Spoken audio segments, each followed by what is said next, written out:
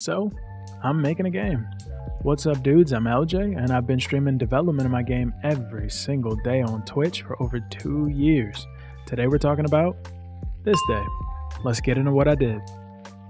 So, this happened. As a game developer, I'm used to fighting with software, but fighting to even open the software is a first. It's a free program. How did you misplace my license? Strike one. But I do eventually get in, and I go to export my textures, and it bakes out 60 odd maps. Apparently, I was supposed to start with the unified template and not the default template that they supply you by default. And there's no easy way to convert from one to the other, so start over.